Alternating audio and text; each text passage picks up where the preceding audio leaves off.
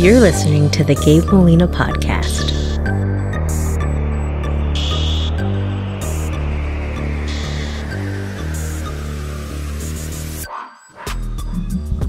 Salud.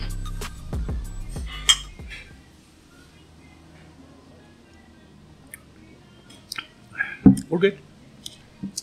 Ooh, that's a good mimosa, Oscar. Yes, it is. Oscar. We use a good champagne here. What is this champagne? The one we use is a French, of course, champagne. French. Ooh. What is that? What is your name? Jackie. Jackie? Nice to meet you, Jackie. Jackie just brought a huge plate of migas. Oh, these are called chilaquiles puercos. Chilaquiles puercos. Why puercos? Because they have a pork belly, bacon, and chorizo in it.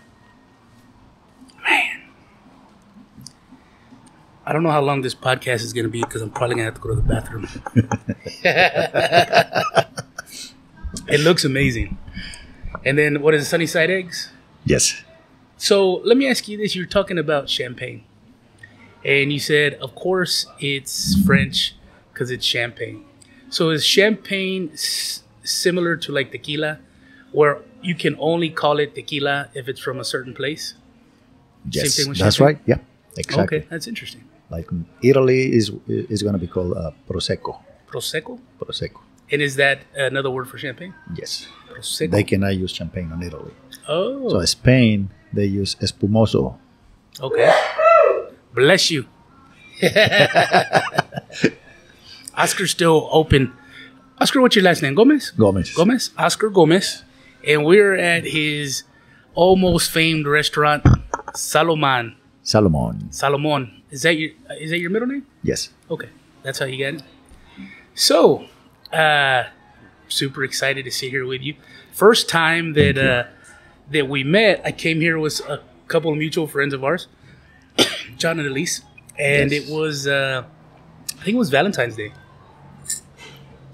Now I'll tell you this: one thing that's weird about me is everything. A lot. But for being a fat guy, I'm super picky with the food. You know, aren't we all? And it's bad. I always joke with people, and I tell people that when I was younger, my dad coached women's softball, men's softball. So every weekend we were at softball tournaments in the middle of nowhere. So all we ever ate on the weekends, concession stand food, hot dog, nachos, Frito pie. So I tell everybody I got a concession stand palate. So when we came here for that day with our John and Elise, you made a pork belly with like a pasta. What was that? Yes, I'm not so sure if it was a pork belly or raviolis. No, it was just the spaghetti noodles with a pork belly a la diabla. That was really good. Yeah. And I told Nina, I said, you know what? I would have never have ordered that on my own because, and I've told you before too, there's ingredients in that stuff that, like, I wouldn't buy those ingredients at the grocery store. But when you put them together, man, they're amazing. They're amazing. So you told me a long time ago that you had gotten, where'd you grow up, in Mexico? Yes. Okay, where in Mexico? Well, it's a small town in a region called Los Altos de Jalisco. But I live in Guadalajara because I went there to study at university. Okay. Is that the major university in the area? Oh, yeah. It's the second most important university of the country. Oh, really? Where's the first one? In Mexico City? Oh, Mexico City. Okay. Wow. How far are those two apart, Mexico City and Guadalajara? About 360, 380 miles. Okay. So apart. It's a pretty good distance, but it's not anything drastic. Nah, nothing major, no. Okay. And what did you study? Well, I study, I'm a CPA. Okay. What made you want to get into that? Was it the family business or? Well, when I was 12, I don't talk about this a lot. I had a brother that he was about to become a CPA, but then an accident occurred and he passed away. Oh, I see. And I promised myself that I will follow his footsteps because I really like him as a brother. He was like my idol. Okay. He was a nice guy. Everybody loves that guy. What was his name? Everybody. His name was Jose Angel, but everybody called him Pepe. Okay. He was an incredible person as a human being. So I never hear any bad comment about him, ever. And it's just like the whole town was crying when he passed away. Really? Yeah, because he was having fun with a 3-4-year-old kid, as well with a 97, 95-year-old. So he got along with everybody. With everybody. Everybody loves him. Mm. Yeah. One of those rare people. Yeah. Yeah. How much older was he than you? He was 9 years older than me. Okay. Yeah. Okay. So, was he your only brother, or did you have? No, others? I have another brother in between. And they don't like him that much as Well, I'm joking. The middle brother didn't like me much. It's funny. I have an older brother.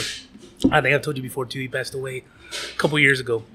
Very similar. Very similar in personality. Everybody liked him. Now, his name was Eddie, and Eddie made mistakes, but everybody liked Eddie, and it was funny because my dad has 5 kids, 3 different women. So the 3 oldest, he raised with my mom and also with his sister and our grandma. And it was funny because you could ask grandma, who's your favorite, grandma? And grandma wouldn't care. She'd Eddie. She'd tell you to your face. She'd tell everybody Eddie's my favorite.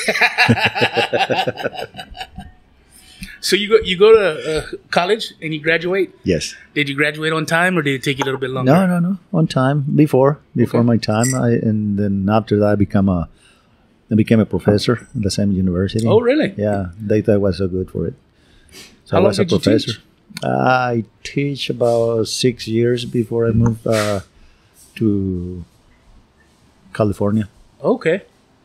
Or 7 years, something around there. What drew you to California? Huh? What drew you to California? What made you go there? A girl? I was not. No. I was already married. Okay. I always thought whatever I was doing was not appreciated. The system was not fair for me. Being a professor, start working 6 o'clock in the morning. I was a full-time professor, and then also I had my own firm. Oh, wow. So you were working as a CPA and teaching? Oh, yeah. And also I was invited to do some conferences here and there. Wow. And so I guess that took a lot of time I would imagine, from your family, All the time of the day, from 6 o'clock in the morning until 9 o'clock in the evening, at nighttime. So how many years did that go on before you decided, hey, you know what? This isn't working for me and I need to make a little change? About 11. 11 years? Yeah. By the way, I'm eating this food that he's brought to me, and you guys are missing out. And wait for what is coming. Oh, man. I'm going to need a to-go plate. Well, the problem here, when you ask for a to-go plate, you got to pay double. Oh, I'll pay triple if I can get another plate to go. So you moved to California. How is I'm not, as far as geography goes, is California north of Guadalajara, or did you make that move that direction? Like, where is, in reference to California and Guadalajara, are they pretty close? Not really. Guadalajara is closer to here than California. Okay. Yeah. And so what made you think California? Well, I have a friends, family. Oh, okay. I have a few sisters living there. Okay. Cousins and a lot of family. That's natural then to go in that direction. Yeah. Where you got people that you know and teach you the ropes. So were you doing CPA work in California? I was trying to, but I thought I was cheated because I was trying to do my bar exam, that I was told that I can do it. See, number one here, Mexico, China, whatever.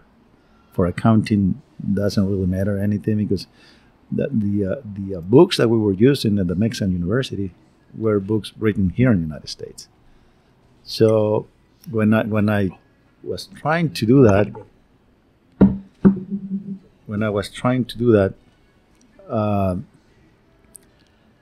at first they told me, yeah, you gotta do the bar exam to be certified in California. And I remember I have to buy like one book was probably like 3,000 pages that I have to remember, but everything was just basic what I knew. Yeah. So it was nothing new for me. And they have the bar exam, I believe, twice a year on different cities on the state. And I remember perfectly I chose to do the exam in San Diego versus Sacramento. And there is only one date on San Diego and the other date was in Sacramento. Sacramento, I believe, was at the beginning of the year, the second or the third month of the year, and San Diego was, I believe, in November. So I prepared myself for the test, and when I was getting ready to present my exam, you got to pay. That invalidate my studies in Mexico. They said, no, you can't. Oh, really? So they're saying that the classes you had taken in Mexico, they were not valid in California. Wow. That I got to go to university here. So it was frustrating for me. Sure. I Disappointed. mean, you think they would have told you that ahead of time? Exactly before, yes. Like a year before. Jeez. Yeah. So you'd been studying for a full year before they told you that? Yep. I can see how that gets frustrating. Yep. Did you try to appeal that or anything? Or? No. I have to live, so Yeah. I got to work. And then I started working at a pizza place. Oh, okay. So you weren't even doing CPA anymore? No. I was trying to do income taxes, which was very simple for me to do it. I don't know you remember back then, they used to send you the little booklets. Yeah. Nothing was online. So you bring me your booklet, I cut the pages and do your forms. That was piece of cake for me. And it was a good money, but that was not what I wanted to do. And then plus that's only it's only 3 months a year, yeah. So that's not enough to live off right? of. No. Yeah. So some people lives out of it, I know people who makes a good living out of it, but that was not my. So you end up going to a pizza place. Yes. And so, what was the name of the pizza place? Was it a mom and pop or a chain? Yes, no, it wasn't mom and pops. Okay. 2 ladies, nice ladies. Okay. And is that where you started your culinary journey? Well, I started before because I have to cook for myself, otherwise I will be starving to death. Did you? I live by myself when I was in the university. Okay. So I have to cook. Did you have someone with your mom or somebody at home? Oh, my mom. Okay. Yeah, I learned from her for many years because when I was a kid, I think I started cooking at the age of 12. Because everybody was working except me. I got to go to classes at 2 o'clock. So either I cook and eat or I will be starving the whole evening. Okay. So I have to cook. So was she the type of cook that made meals like you guys make now? Or was she kind of... I got a lot of recipes from her. Oh, really? Handwritten by her. Where did she get this from? From her mother? Yes. Okay. So she grew up cooking then. Long experience, yes. Wow, that's awesome. Yeah. And so you start working at the pizza place. You got these. Did it ever dawn on you you'd end up taking this route, start opening a restaurant, or was it just? Well, I was trying to buy the restaurant after a few months. The pizza place. Yeah, but the ladies didn't want to sell it to me. Oh, I see. And the funny thing was, being who I was, good on numbers. The first thing that I noticed was like, you have a lot of waste. And everything is money. Remember, I'm a CPA, and I was doing audits, and I was financial consultant. Yeah. So everything was a penny for me, right? Okay, here there's $3, $4, $5, $6, $10. At the end of the day, I said, well, they are throwing away like $40 a day. Add it up. Sure. It's $1,200 a month. Yeah. So I asked the lady, hey, instead of throwing that scrap away, can I keep it and make my lunch because I got to pay for lunch? Oh, I see. And everything was clean because I was making those pizzas. I know what it was in there. So I said, can I make my lunch with that? So I will save a few bucks. I just buy for the pizza dough and that's it. I said, yeah. So the first day that I made my own pizza with the scrap, the lady says, smells very good. Can I have a slice? I said, well, you got to pay for it. And then you double what she was charging you? And then it was funny because then couple of days later, hey, can you duplicate what you just did every day to sell the slices of that pizza? I said, yeah, why not? So you are doing by the slice? So I was doing, yes, the place was doing by the slice and the whole deal. So to make the long story short, they asked me, how do we, what was the name? How do we call this pizza? I said, well, just Pizza Loca. It's a Simple name, people know it. Yeah, there's a bunch of stuff in there. So, and about 6 months later, I hear they open a new pizza place, somebody, and the name of the place was Pizza Loca. Oh, really? Were they affiliated with these ladies? Nope, not at all. It was a customer. Oh, really? Yeah. So was that kind of poking you a little bit to go, hey, maybe I need to push a little harder and start my own little deal? Because, I mean, people are already loving your stuff. They're taking your ideas. Yeah, but What's no, next? that my life took a little twist. I went to the security industry. Oh, okay. Yeah. Well, you do the cameras, right? Is Yes. that part of it? Yes.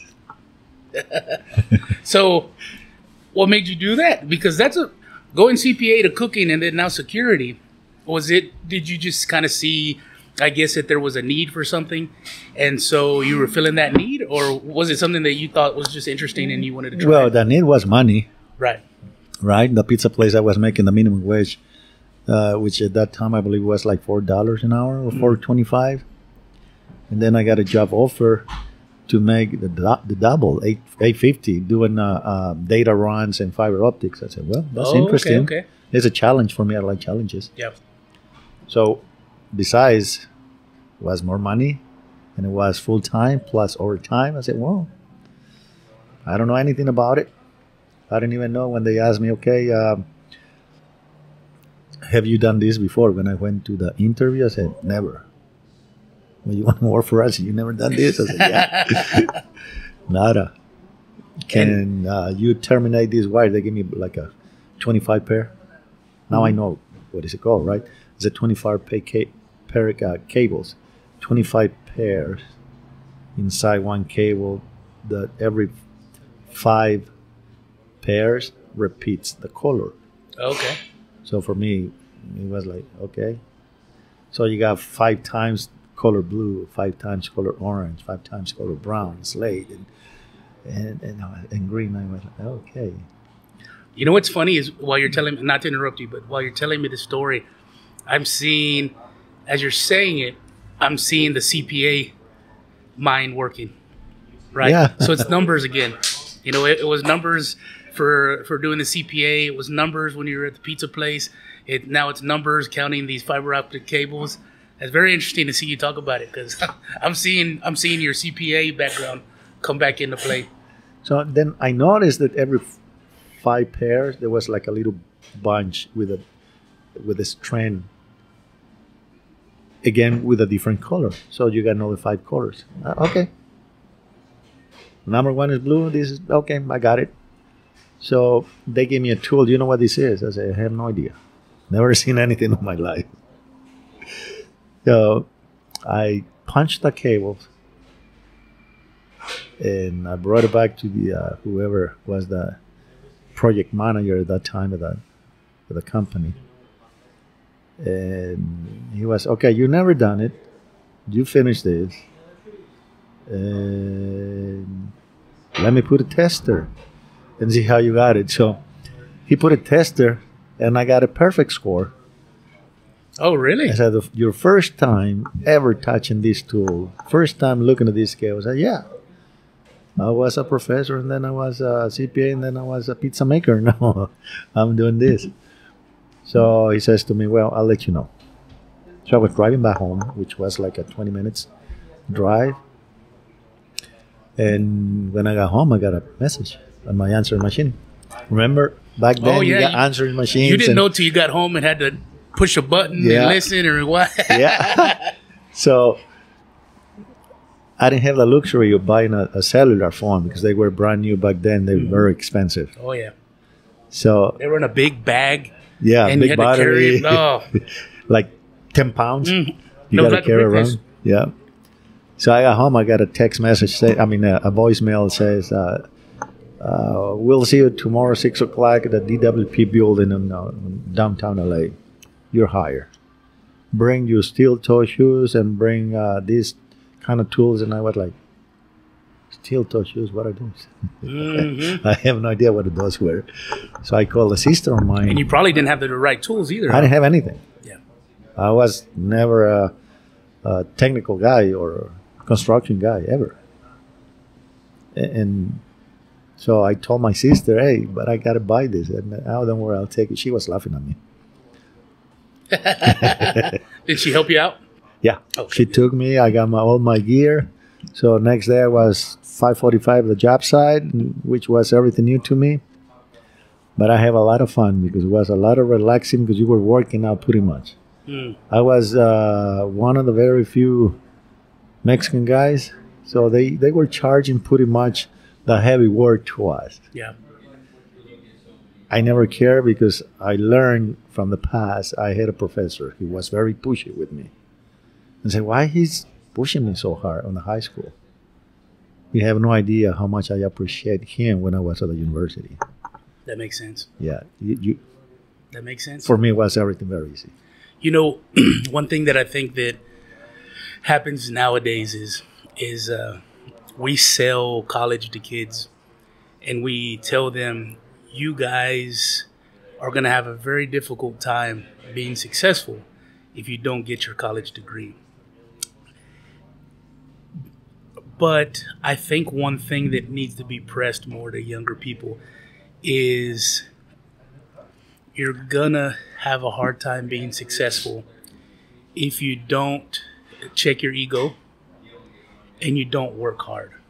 Yes. Because I'm listening to you tell me the story, and I'm saying, here's a guy with a college degree.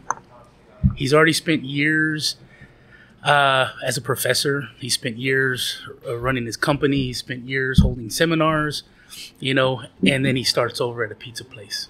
You know, Yep. that can for somebody with the wrong attitude, that's a slap in the face and it's a downgrade, right?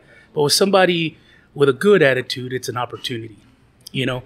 And we don't always. A lot of people think, well, they get their degree and give me the money, and it doesn't work that way because you still have to prove that you can work hard, you can be accountable, you can be the type of person that is reliable, and that doesn't come from college. That comes from life experiences and having good teachers, whether they're parents or professors at school or somebody telling you the truth. Hey, life isn't going to be easy, so don't expect people to take it easy on you. You know, it's funny because my dad, I always tell people, when we were younger, Dad was rough on us. He was rough on us. And just make sure we were accountable, make sure that we did what we were supposed to, you know. We were a representation of the family, you know. And so to always put your best foot forward. And it's funny because when I took the lessons that he taught me and other people, you know, teachers and people like that, into the real world, I didn't struggle as much as other people who had it a little bit easier, you know.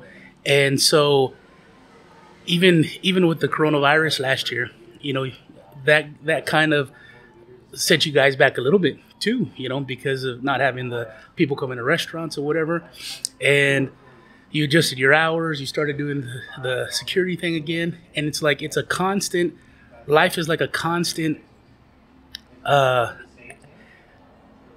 it's constant motion and it's adapting.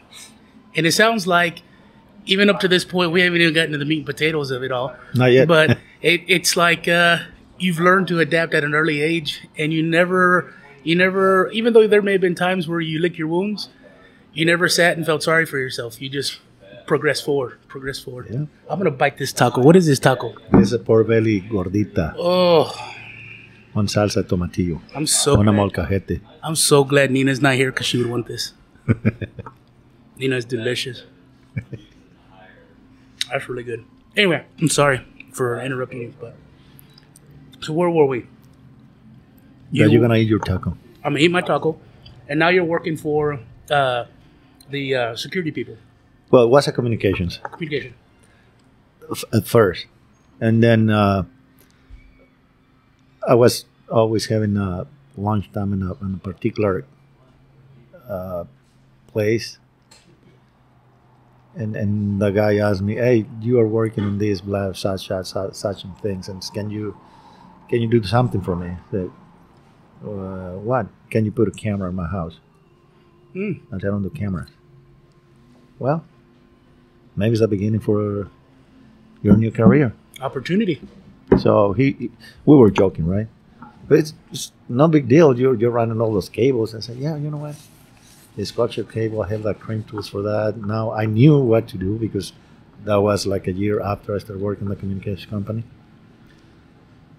And I said, yeah, why not? How much will you charge me? I said, no, you just feed me.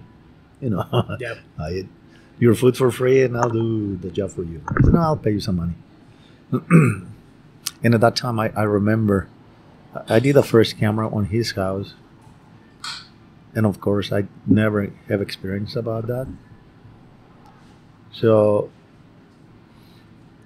I asked a friend of mine who was an electrician to help me run the power near to the camera and blah, blah, blah. Which we did it on his house.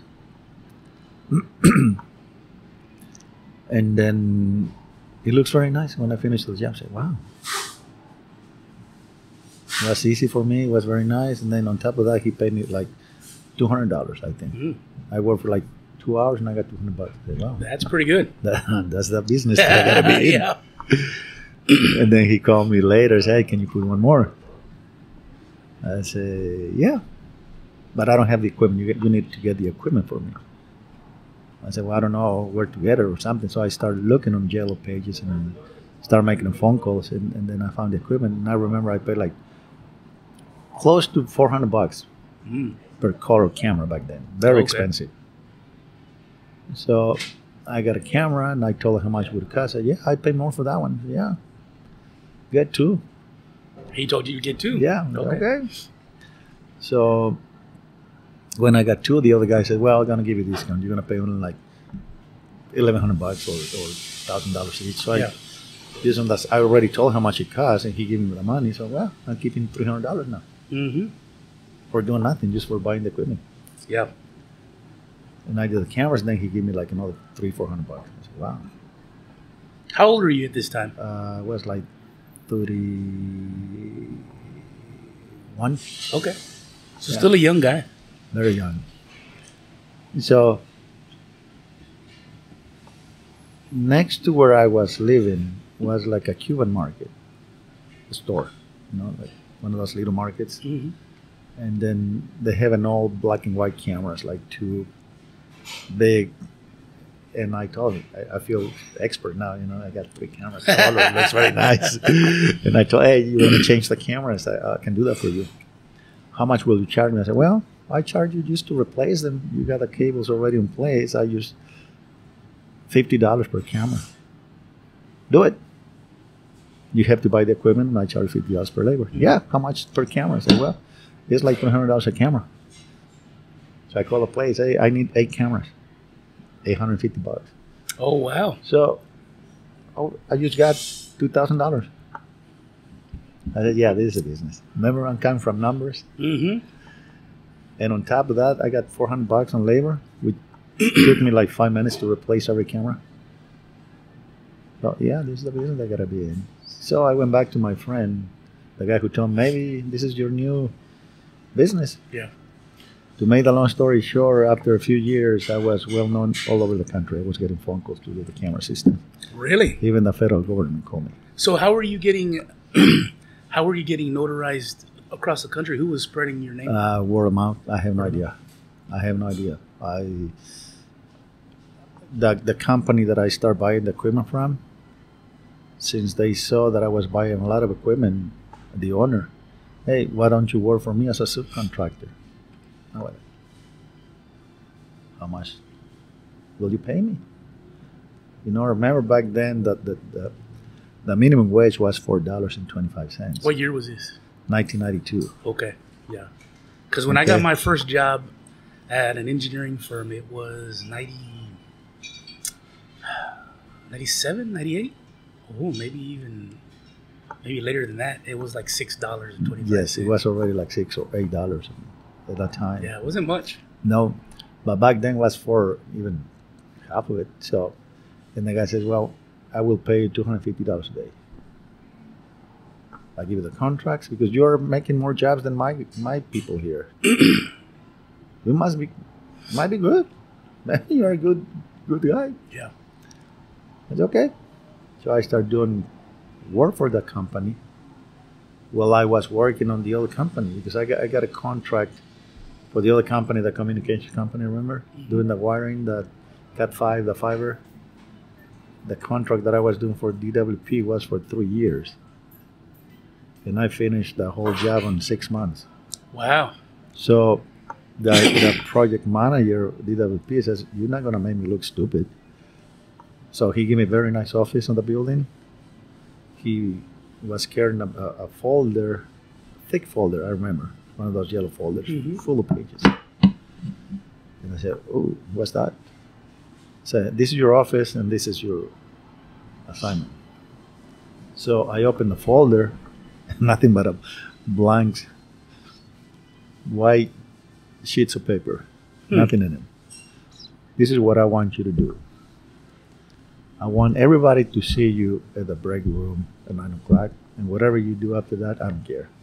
But I'm not going to be looking stupid because I calculate the time for this particular project, and it was 3 years. But you knock it down in 6 months. I have no idea how you did it." I said, "Okay. And So don't worry, you're going to get paid for it. You're going to get paid for it." that is crazy. Yep.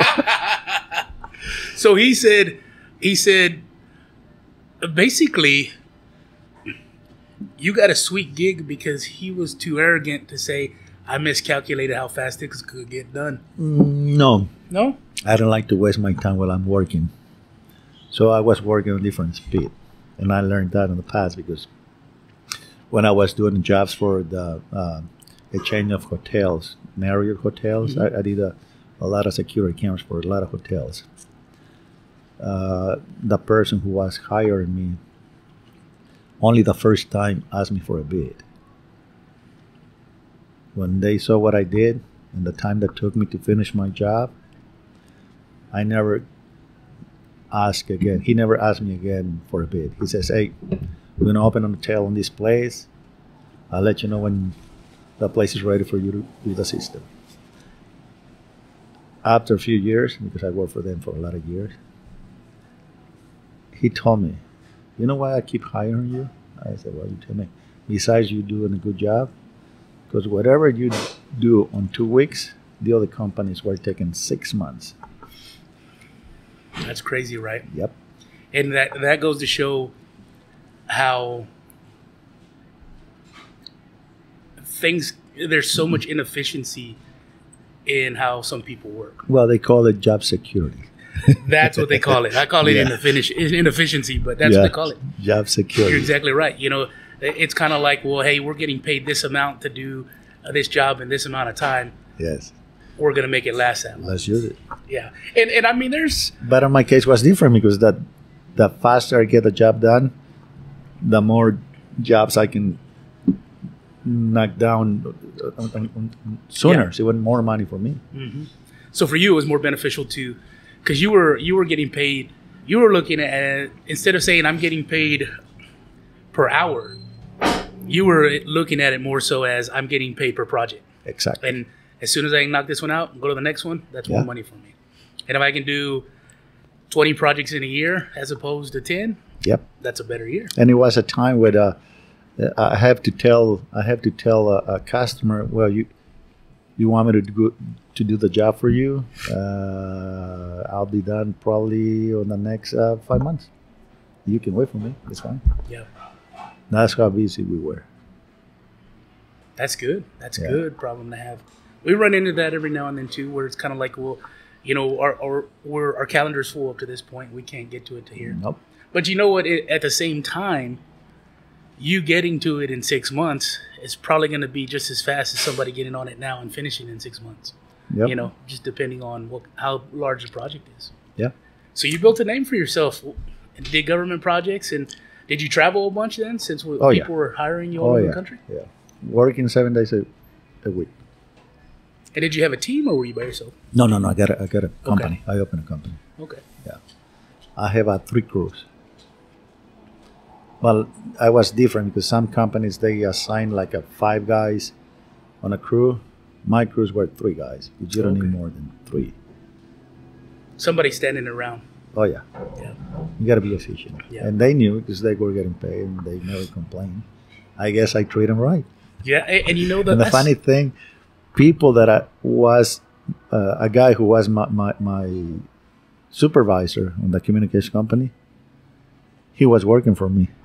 Oh, later. really? Yeah. Hey, he knows a good thing when he sees it. Yeah.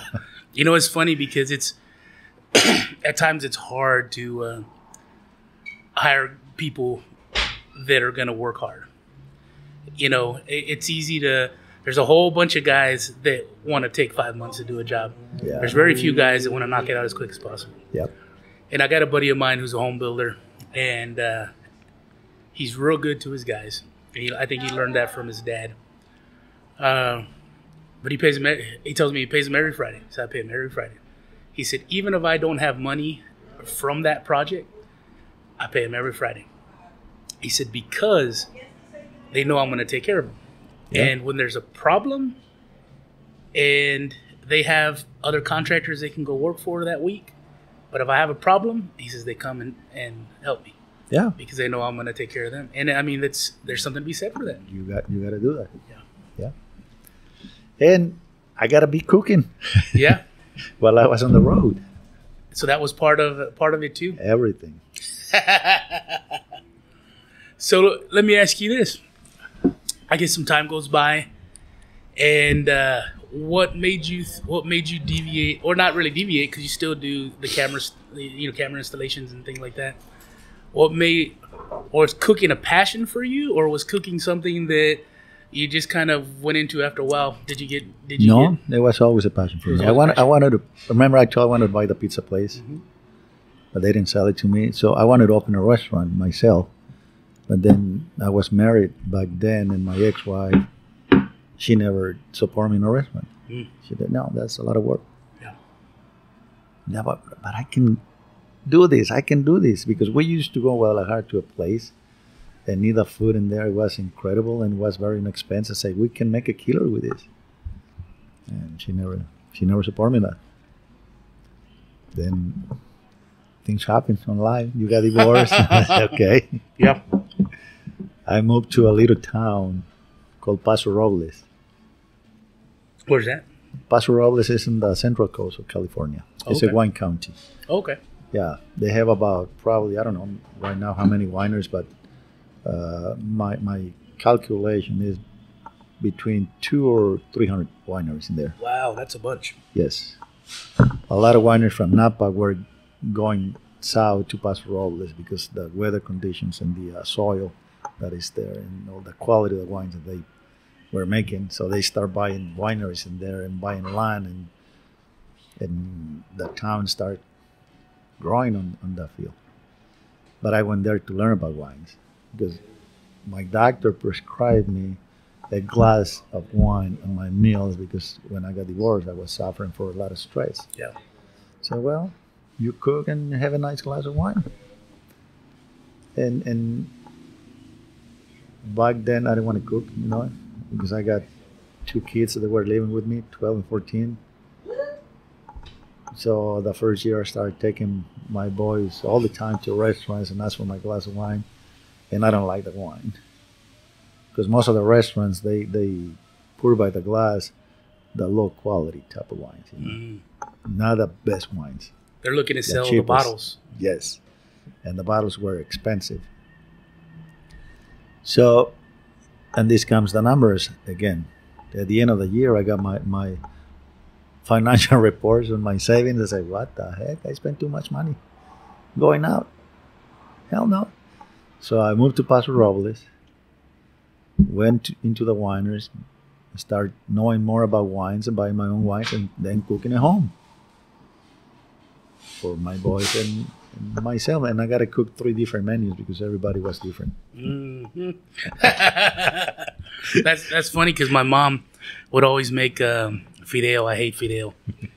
And I remember asking, Mom, make me something different. And my dad would go, you eat fideo or you don't eat? And I wasn't not going to eat, so I'd eat fideo. Yeah, no. I have to do that 3 different menus and then also the other thing that the doctor told me that I have to eat salmon. Oh, okay. So salmon for me was not good experiences at all in every restaurant that I went to. Mm. Very fishy. Very. Did you grow up eating salmon at all? Nada. No. So that was the reason for me to open this restaurant with a name. The name not supposed to be Sal-o-mon, supposed to be Sal-mon. And on the middle supposed to be a shrimp with a head. Mm. But when my older son saw the logo, because he called a friend of his to make a design, which he charged like $2 and said, well, look, the shrimp looks like, what don't you leave it like a Sal-o-mon? I said, well, you could have saved me $2,000. He's like, no, that was a $2,000 idea. So we left as Sal-o-mon. We left like Sal-o-mon, and because the salmon name was, thank you, Jackie, was because doctor told me I gotta eat salmon, and I was I don't like salmon, and it's not like I didn't like salmon. My experience at the restaurants, I guess, they didn't prepare the salmon to give you very grateful taste. It always was tasting like fishy, like dry, or. It seems like it's a meaty fish. So if it's not done well, you're right. It's so thick, it's almost dry and just bland. Yes. In the middle, the flavor doesn't. Whatever they cook on, if they don't do it well, it doesn't penetrate the fish, I guess. Because I've experienced that too. So I started making salmon ceviche. Okay. I was going to the fish place near Paso Robles. It's called Morro Bay. They cut a salmon the same day and you buy it. So it's nothing fresher than that. Mm-hmm. The problem is the price. Mm. When you wanted the same day cut, you got to pay I think they were charging like $30 a pound. Really? Next day was down to $20. Third day, down to $12. Why? Don't ask me why. I don't know why. But this is how it was. Well, I'd imagine daily they're getting fish fish shipments. So that's not going to stop coming. No. So I'd imagine after like the third day, okay, now we need to get rid of it. Yes. Because it's back. But everywhere else, you can buy good salmon at that time. For me, was good salmon at that time at Costco for like $7.99 a pound. Mm. So it was a big discrepancy. Yeah. But then one day I said, you know what? If I'm gonna eat salmon, it has to be good. If this costs $30 a pound, I'm gonna try it. Sure. So I get a piece of salmon, went home, made my ceviche, but I put my own twist on my ceviche. At that time, I had a little bit of a peach in it, and it was incredible. So everybody was loving my ceviche. Hmm. And what you were selling it there at a little restaurant? No, I was eating it. Oh. I was not in the restaurant business yet. It was just my cook and everybody. Hey, let's do barbecue in my house, but you got to make your own salmon ceviche for all of us. Yeah. And they would just bring like chips and beer. Or cheap wines. Oscar's bringing the food. Just bring snacks. No, they were bringing good steaks. Yeah, I got to give it to them. My only condition later was, okay, you bring me the wine that I like. Oh. Because now I become more into wine addicted, if you want to call it that way. I don't call it addicted. I just call it, I get a better taste about wine. Sure. Because the more you learn, that you pass certain lines or levels, and you don't want to go back. See what I mean? And then you reach another level, then, hell no, I'm going to stick to this one. You got to also stick to the sticker price. Well, the same thing to be said for food. Yes, the same thing. Once you've had a certain meal, it's hard to go backwards. Yes. Because you've it seems like there's so much involved in your mouth, your taste buds, right? Your senses, your nose, the texture, food and drink leaves an impression in your brain, Yep. and when you can have top tier food, top tier drink, and you're getting those senses met, it's hard to go back. Yep. It's hard to go get a steak from, I don't know, Denny's, like we talked about. So I get it. Yeah, that's the part that has been very difficult for me running this restaurant. A lot of people doesn't understand the cost of the quality products. Yeah. They complain, "Wow, I got to pay $3 per taco. Wow, that taco should be like $7." Yeah. See, like for example, right now, everything is taking an increase, right? Like my ribeyes. Mm-hmm. Oh, everything's getting more expensive. Oh yeah, the ribeyes. I still sell my ribeye in $19.95 when I'm paying $60. If I increase the price, people still complain. Yeah. If I stick with the same price, why so expensive? I said, you have any idea what you're talking about? Yeah. Like the pork belly. The pork belly that I use is organic pork belly. Oh, gross. See what I mean? It's No, it's not good. like you gotta stick with a quality that you Sure. believe in. And And you know what's funny is I think you're going to find, and I mean, you're in this industry, already. I think there's fewer people going, man, that steak's too expensive, I'm not going there again. There's a lot more people going, that's a good steak.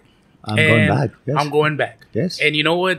If I got to save a little extra this week, or, we got to change the way we do things, that way we can afford nice meals, people do it. It's worth it. It's funny because it's that mentality where most people can afford what they want when they want, if they want it. Yes. And a lot of people will sit there and go, well, I can't afford I couldn't make the house payment. I couldn't make the light payment, but I got a cell phone and my kid has the latest video game and we have cable and my kids have cell phone. Yes. You know what I'm saying? It's like, well, hang on. Where's your that shows your priority, And for most people, I think they're going to go, and we talked about earlier how it seems like fewer and fewer people are cooking at home. Yes. And I think for a lot of people, when they taste a good meal, when they you've got a really small restaurant here. And I tell everybody, I always say the food's amazing, but I love the atmosphere. And they're like, what do you mean? I'm like, every chair's different, every table's different, every plate's different, every fork's different. And it's nice because it reminds you, it's comfortable. When I grew up at my parents' house, we didn't have matching forks. We didn't have matching knives. The furniture was all different. It reminds me of comfort, And it's funny because when you go to, like, let's say a Myron Steakhouse, or you go to, one of those other big steakhouses, the atmosphere is geared different. Everything's nice and brand new and matches and, curtains, and it's very stale. When you come to a place like yours, it's very comforting. It's like I can stay here all day. Yep. I can relax. I don't feel like like the waiter's waiting to get me out of here. It's a different atmosphere, and it triggers something. And I think that also contributes to the overall experience, right? So now you have a great atmosphere. You have good food. You have good drink. You guys are good hosts, and it's a whole experience. And you don't get that at those places that, like the Myrons or whatever. They just else. want your money. They want your money. That's it. The faster they flip the table, the better for them. Yeah. Here, it's the opposite. Yeah. And that's part of why I love coming here. I mean, I like giving you a hard time, but at the same time, but at the same time, like I said, it's comfortable. It's a restaurant, but it's kind of my grandmother's house. You know what I'm saying? Yeah. We didn't go to Mexico very often, but my family has family in Mexico, and every now and then when I was kids, we'd go down there like once a year or twice a year, and it's very comforting. Everything's inviting, and that's how this place is. You feel welcome. Yeah. Yeah. I have friends of mine that they came here a long time ago. I'm gonna need a to-go box later, man. I'm telling you, I'll pay double. I know you told me I gotta pay double for the to-go box. But I have some friends that had come here a long time ago, and they put it on Facebook, and I saw the name, and I was like, that's weird. And I never paid attention to it. I saw the food, and don't get mad at me, but it reminded me of something you'd eat at the Pearl, right? Quality, good ingredients, beautiful on the plate. And but my thing is, like, Nina hates it. I don't like the Pearl. I don't want to go to the Pearl. To me, it's overdone. And a lot of people love the Pearl, and that's great. Yeah. For me, I don't like a lot of people. I don't want to be at downtown. I don't want to do the whole tourist thing. But I do want to. I look at that picture and I go, I do want to have that experience. And then we came across you guys, and I was like, holy shit, I'm getting the Pearl food ish, but I don't have to deal with the touristy stuff.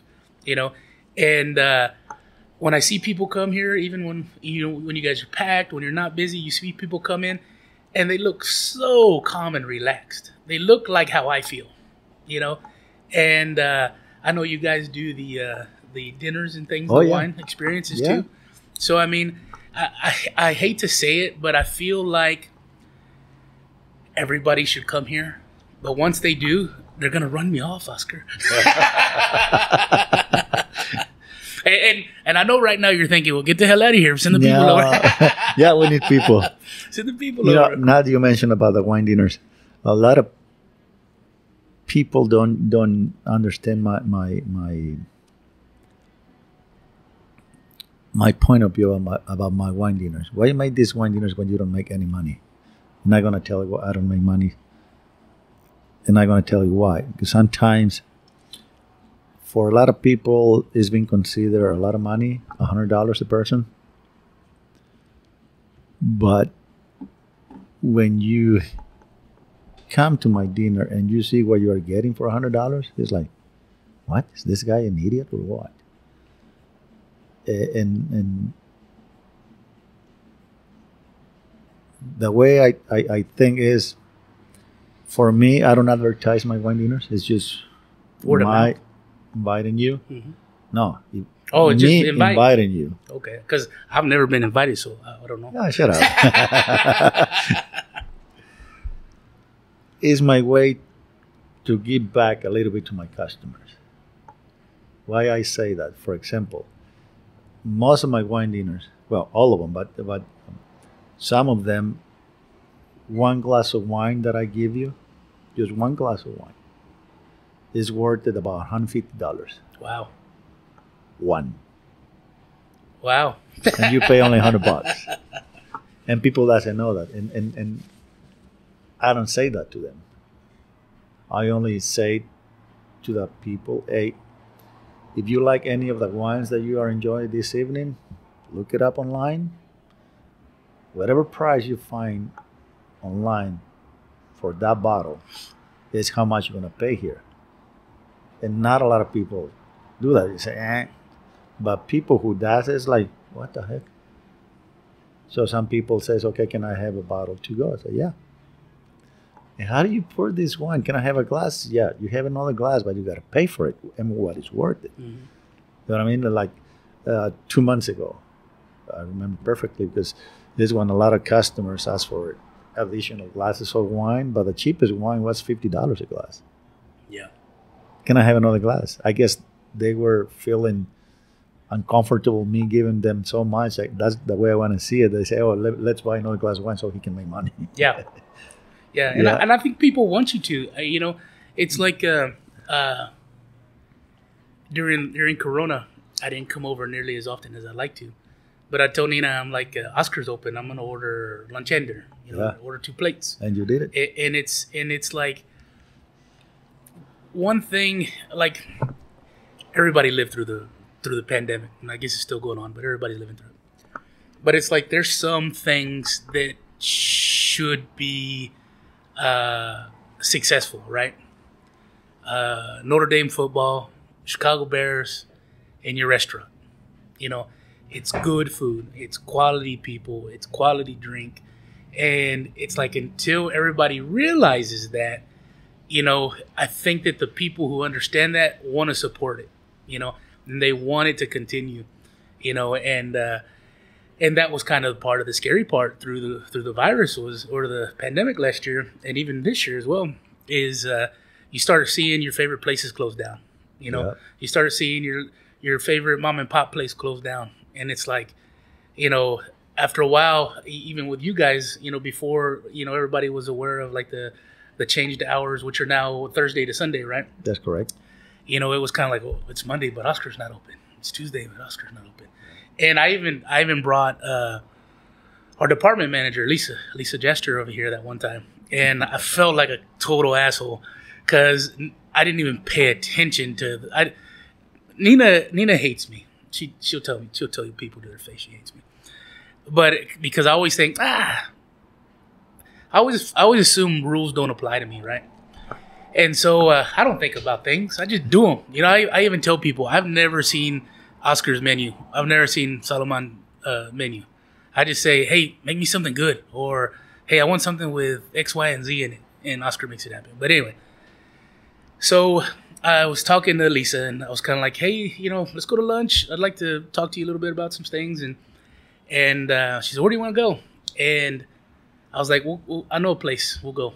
And so I called you, and I was like, hey, y'all open? What time you open tomorrow? Because we're gonna come a little early. And you're like, oh yeah, we'll be open.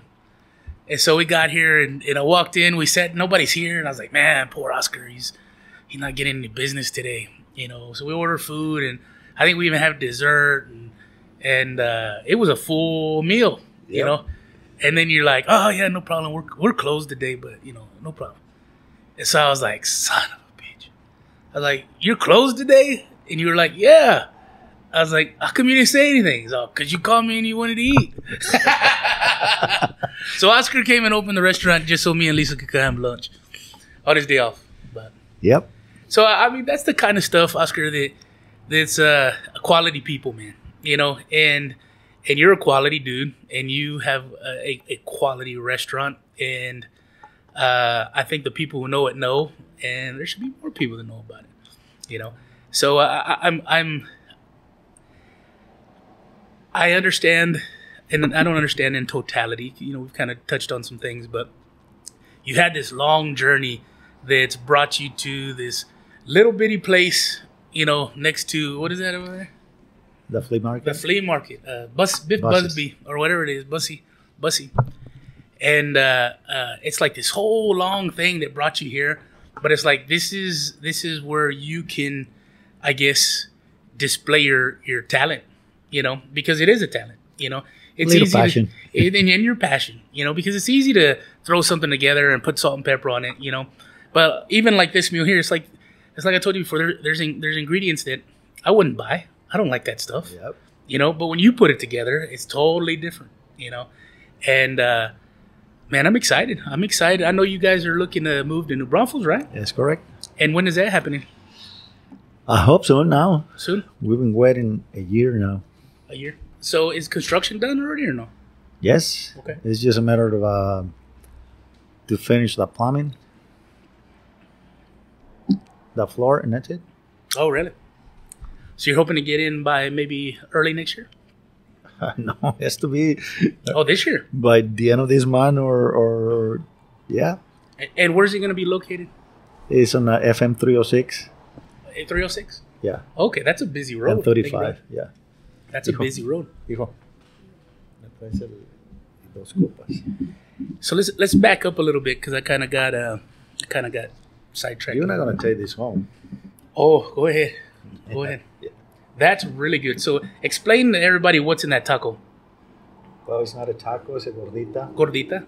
It's a pork belly. I love gorditas, Oscar. It's a pork belly, chicharron, on tomatillo sauce.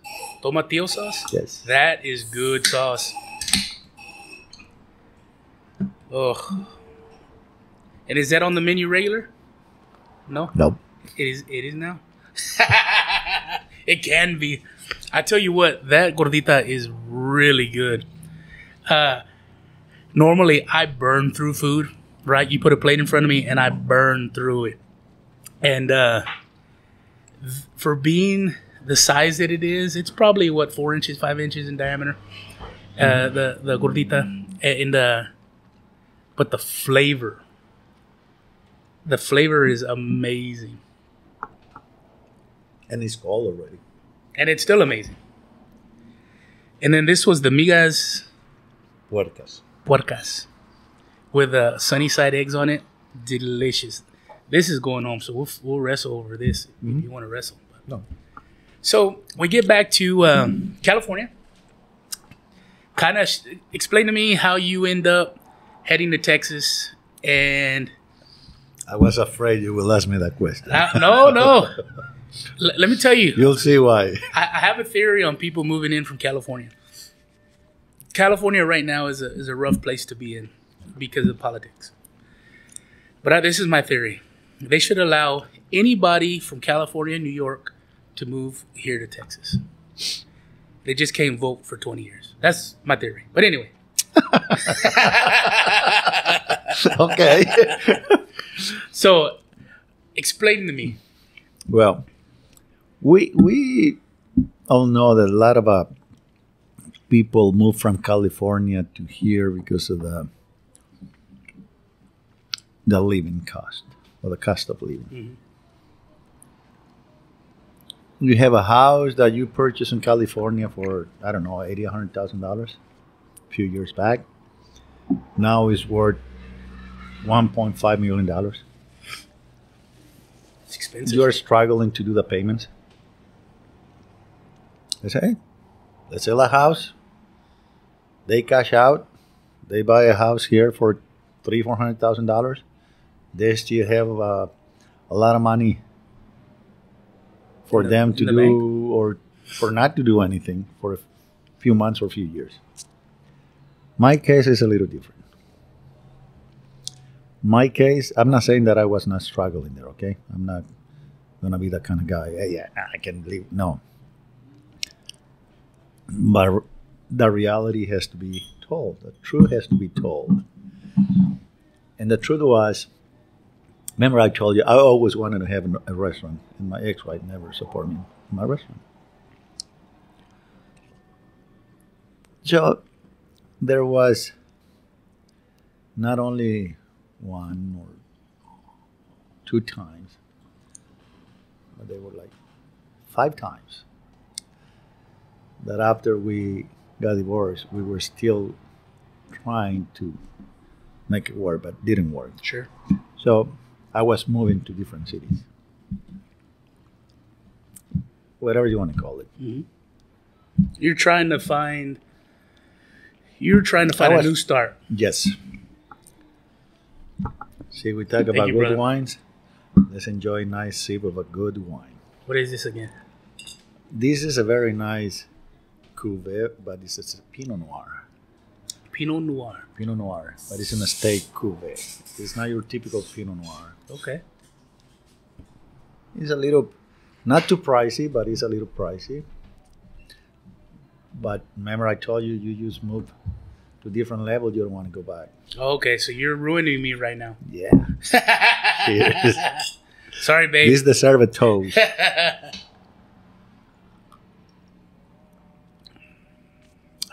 That is good. Oh, yeah. That's very good. So the last town that we tried to make things work out was in Paso Robles. Okay. And I just asked a simple question. Why you keep following me if you don't want to stay with me? And then there was an answer. Well, the only business that I will never support you will be a restaurant, and the only place that I will never move will be Texas. Oh, she gave you the game plan. And then I had a friend. I say I had because unfortunately he passed away 2 years ago. He was a very good friend of mine. I met him doing security service for him. He was a retired detective. And I was doing a lot of jobs for detectives, doing video surveillance. Like personal homes kind of thing? No. Business, Okay. big business, like refineries, like Gotcha. huge corporations, you know. Even for the for a unique branch of the, I'm not supposed to say this, but hey, they don't know who I am.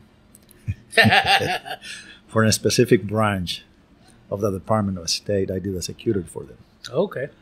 That's how my name was well known in the security Wow. industry. Yeah. So you would have had to have had all And kinds they of call me. clearances too. Oh yeah, I did. Wow. I did a federal building in the branch in LA. Wow. Yeah. No, I didn't have to go through the security, the scrutiny at all. Hmm.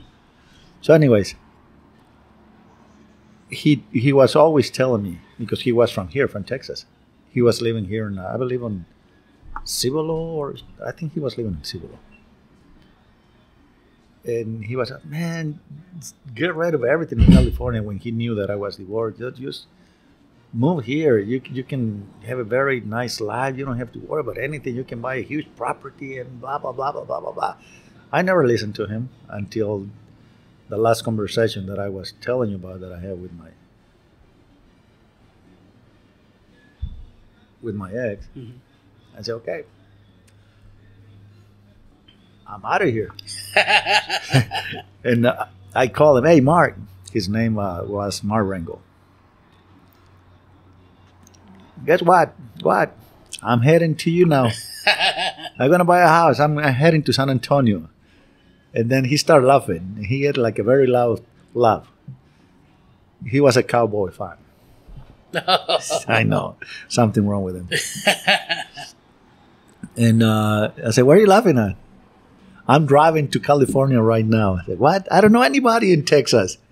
You told me to come. I'm about 10 hours away. I was driving, right? I don't know where to go. And he said, let's live in Arizona. He says, no, we already crossed. We never knew. I said, where are you at? I said, well, I think I wasn't already past El Paso, I think. He said, well, I'm getting to Phoenix right now. So we were kind of far already. I said, well, I don't know what to do. I was counting on you. And what are you going to do? I said, well, I'm going to buy a house. Okay. Go buy a house on Sheridan, Cibolo, or New Braunfels. Don't buy in the south of San Antonio. Don't buy in San Antonio. Okay, why?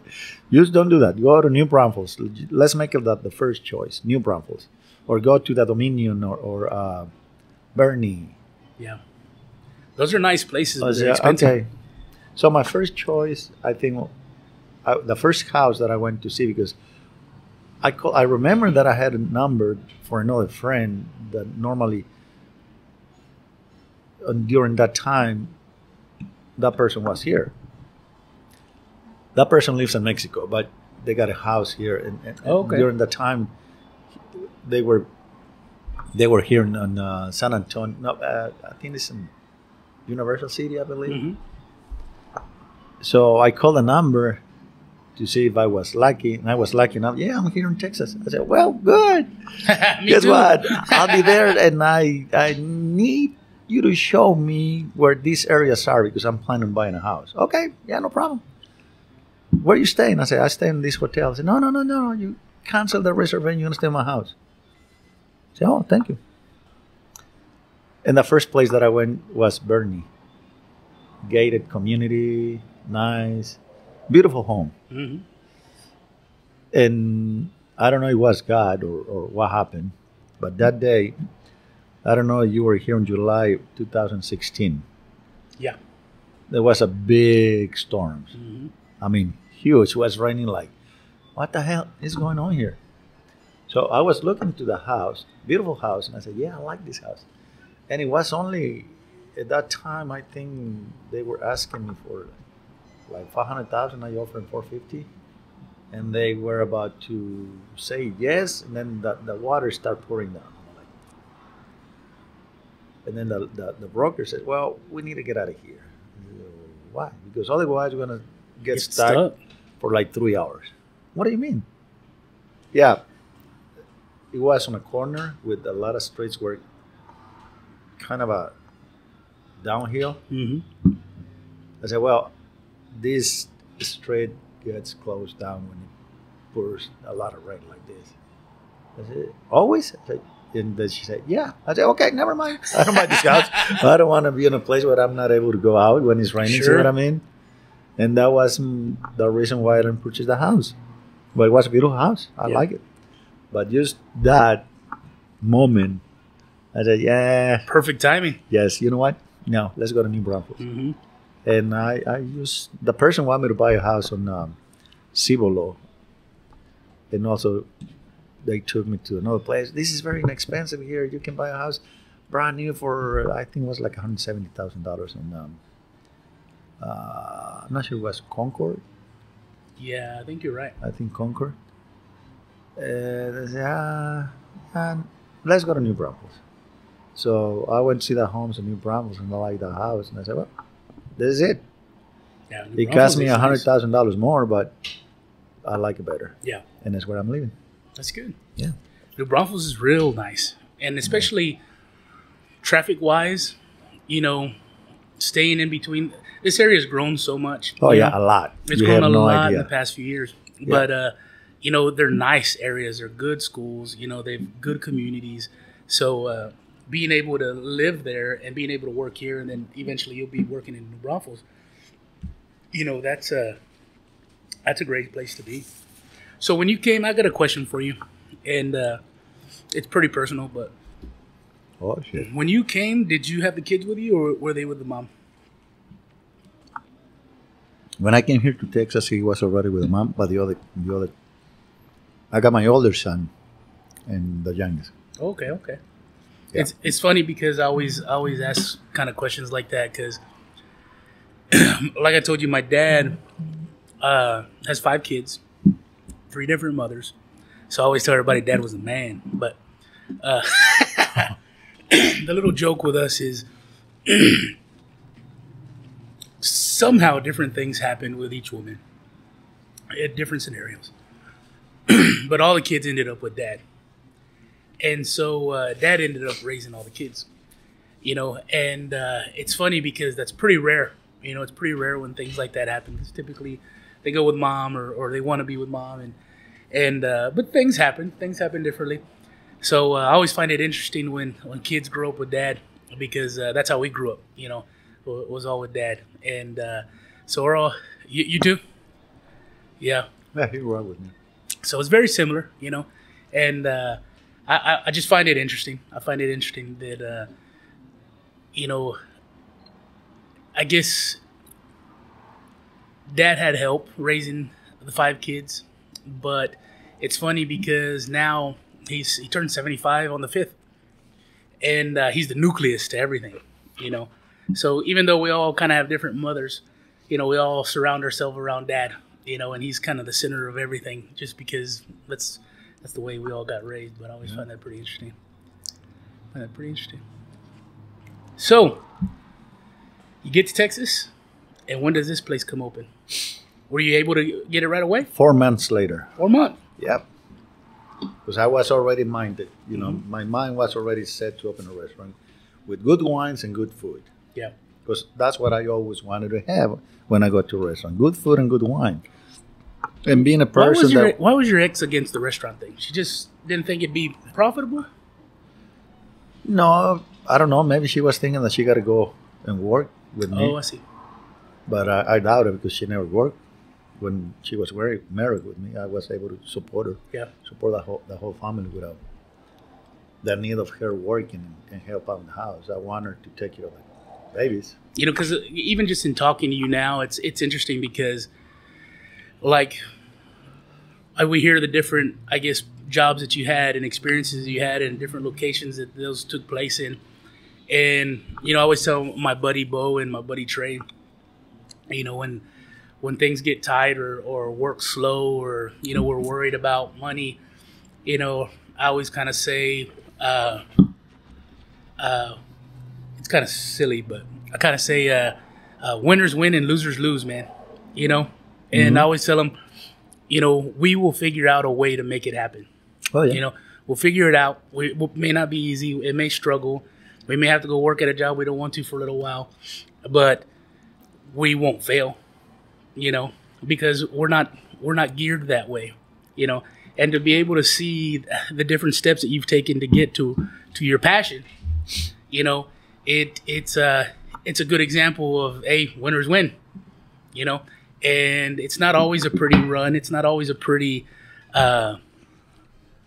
adventure, but when you're passionate about it and when you care about those kinds of things, and you have the work ethic that you do and the mentality that you do, nobody's perfect by any means, but to be able to say, you know what, wherever you put me, wherever you make my starting line happen, I'm going to finish, and you can put it 3 feet from the finish line, or you can put it in the middle of the fucking desert. Yep. But I'm going to finish, and that's the mentality that I see that you have as well, and regardless of where your starting line is, you're going to finish, man.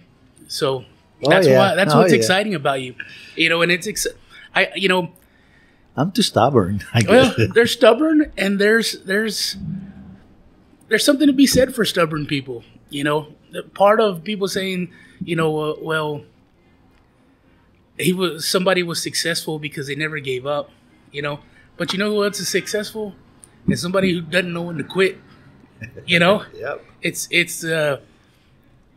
they're coming from two different places, but they end up at the same place. Yep. Yes, indeed. One more vino? Oh no, I'm still full here. You want some drink? Drink it, man. This is sweet. Yeah, you'll like it. Mix it. You can mix it, or you can have it straight. Or I'm just telling y'all, this is level 10 food and drink right here. GMP honey is -2, but you're gonna like it. So Oscar brings all this amazing food and drink to the table, and I bring Jim Beam honey that's like 3 gallons for $6. Yeah, shame on you. What's wrong with you? Hey, I told you I got a concession stand palate. Oh, we talk about you bringing a bottle of Blue Label. This is what you came up with. Hey, that's Blue Label to me. I'm not used to this high end. No, this is normal here. Well, I tell you what, Oscar, I've enjoyed our conversation. Do you have anything else you want to share? I think I say more than I should. No, there's nothing wrong with that. So right now you're located. What's your address? If somebody looked you up, what is your physical address here? Here is 18780 Interstate Highway 35 North. Okay. And if you're going northbound, like from San Antonio to Austin, I forget the exit, but it's 177. 177 exit, and it's going to be on your right after the Bussy flea market. Yes. And so your new location is going to be in New Braunfels, but we're not there yet. No, in a few weeks. Okay. And you can also look them up online as Sal-o-mon. Sal-o-mon. Yeah. Salomon restaurant, and that'll pop up on Google. You're open right now Thursday to Sunday? Thursday through Sunday, yes. Thursday through Sunday, breakfast, lunch, and then Sunday. Sunday is like whatever you want from 9 till 3. And the food's amazing. And so do you guys ever have to, you ever have a night where you got to do reservations or just walk in all the time? Right now it's walking all the time with very few exceptions. Okay. And when is your next wine and dinner? Oh, this is a good one. When is it? Today? No, next Saturday. Next Saturday. That's going to be the 20th. My birthday. Oh, it's your birthday on the 20th? Yes. Mine is the 17th. So, I mean, I won't be here for it because I'm throwing a birthday party down south. Oh, shame on you. It's going to be... I'm not invited. Well, you're invited, but you apparently got your own thing going on. But not on the 17th. No, on the 20th. On the 20th. Oh, okay. But, so November 20th. Yeah. And what do people do if they want to come to this? Do they need to call you and reserve a seat? They got to pay. Oh, they got to pay. Or are you doing invitation only right now? Because I'm throwing it out there like anybody can come. But we still doing invitation only? Yes. Okay. I have to know him first. So you need to come have lunch or dinner here with Oscar and the good people at Sal-o-mon. I need to have the feelings from you. Yeah. Knowing that you don't have a bad vibe. You know what? I like that because I like that idea. Just because it's exclusive and not just anybody can be there. And it's just my birthday. I'm going to celebrate my birthday. It's basically your birthday party. Yes.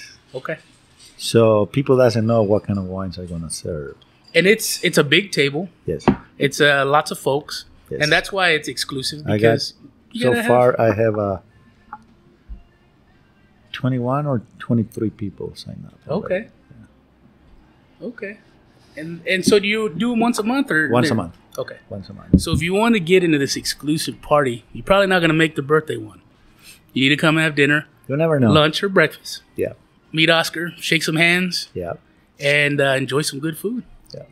Oscar, I appreciate you. I appreciate your time. Thank you, Gabe. I appreciate your good food and your efforts. And, man, I wish you the best of luck. And I hope you sell dinners to so many more people in the future. And I hope every now and then you get a little slow so I can come in. Yeah. Thank you, Oscar. That was a very nice shot. Thank you, Gabe. Yes, sir. Okay. Thank you, everybody.